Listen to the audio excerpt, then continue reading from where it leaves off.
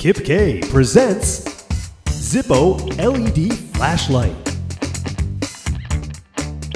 While I don't smoke cigarettes, I do have a lot of lighters around. Lighters for the fireplace, for candles, for campfires, and I ran across this old Zippo lighter, and I realized this thing wasn't going to be working anymore. The little flint wheel had no more teeth to it and wasn't going to be lighting anything. And since it's an old General Electric Zippo lighter, I thought, hey, this will make a good project. So the first step is to pull the lighter body out of the case, and then we're going to use a screwdriver and unscrew the spring that holds the flint in place and pull back on the rayon bat and remove all of the material inside. We're going to completely gut this lighter, and the last step would be to pull that wick out.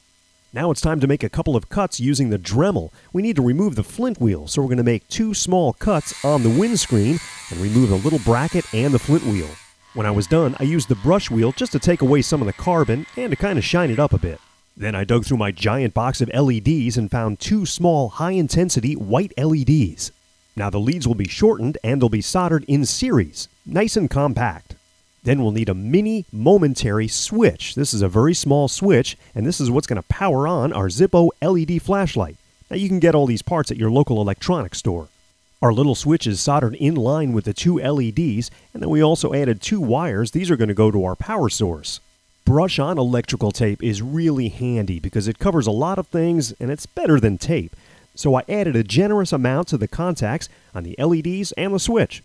Now that the LED assembly is finished, it's time to put it inside that lighter. And we're going to use the small hole that the wick was in. The 2 wires should fit nice and snug. I used a pair of tweezers to just pull them through. Now this is kind of what it'll look like when it's finished, although the LEDs are going to need to come down a little bit so the top can be closed.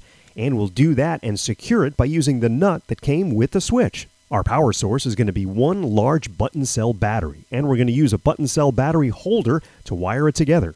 After adding liquid electrical tape to those contacts, and then also I added some electrical tape to the battery side so no contacts would be made with the case. It's time to put this together. There's plenty of room inside for this battery, so go ahead and put it in, and then we'll reinsert our entire lighter housing back in the case. And there you have it. We've taken an old dead Zippo lighter and turned it into something useful, a dual LED flashlight. To check out more fun projects, click the box on the left to go to my channel.